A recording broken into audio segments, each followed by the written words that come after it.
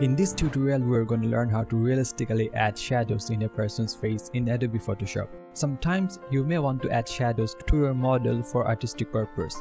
It could be a leaf, hand, or anything. In this tutorial, we are going to do that in Photoshop.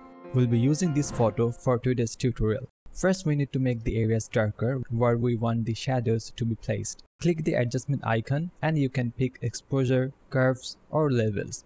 I'll select the curves since it gives the most controls. Now if I drag it down, then the photo becomes darker, but it also adds a lot of contrast. At the same time, the color changes. To fix it, we can change the blend mode to luminosity. Now it won't affect the color. Obviously, we don't want it all over the place. With the foreground color black selected, press Alt Option and backspace to fill it with black. We know in mask, black hides and white shows. Since we already have shadows in the face, so we'll try to match it first in a small area. This is just for matching purpose. We're gonna delete it later. Select the lasso tool and select some areas. Now change the foreground color to white and hold Alt Option and backspace to fill it with white. Now let's try to match it with the original shadows. We also need to add some feather to make it softer. In mask properties, increase the feather. Something like this will do. Now I will match the shadows. It will be a little less dark than the shadows from the left side. Also, I can add some reds and yellows similar to the original shadow. After matching the shadow, we can delete this selected area. This is just for matching. With the foreground color black, press Alt Option and backspace to fill it with black.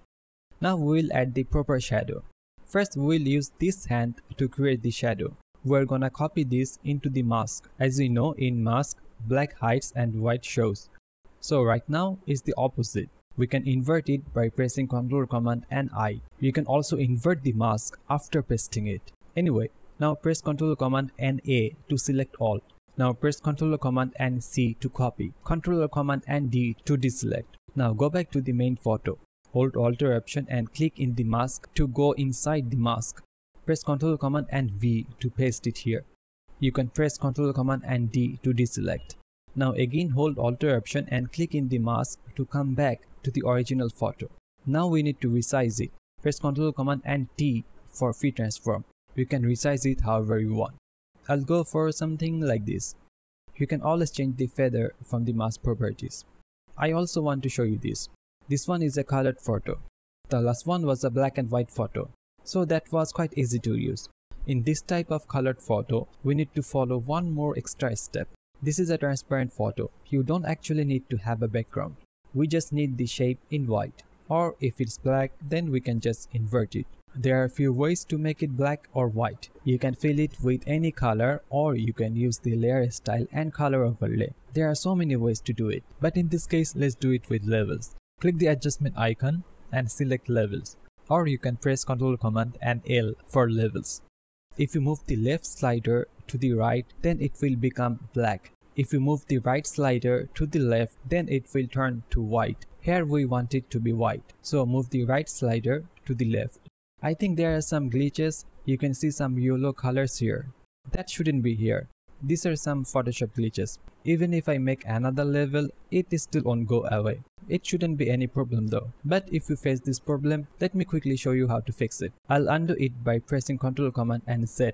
We can first make it totally black and then invert it by pressing Ctrl Command and I. This makes those glitches go away. Now like before, press Ctrl Command and A to select all. Ctrl Command and C to copy. Ctrl Command and D to deselect. Now go back to our main image. I will make a copy to this curve so that we can compare later. Press Ctrl Command and D to duplicate the curve adjustment layer. Now we need to remove the hand. With the foreground color black selected, hold Alt Option and press backspace to make it black. Now hold Alt Option and click in the mask to go inside the mask. Press Ctrl Command and V to paste it. Now like before, we will resize it by pressing Ctrl Command and T. This is totally non-destructive. If you want to make the shadows darker, then you can always do that. And there you have it. So this is how you can realistically add shadows into your model. Hope you enjoyed this video and learned something new from it. Like, share and subscribe for more tutorials every week. Thanks for watching.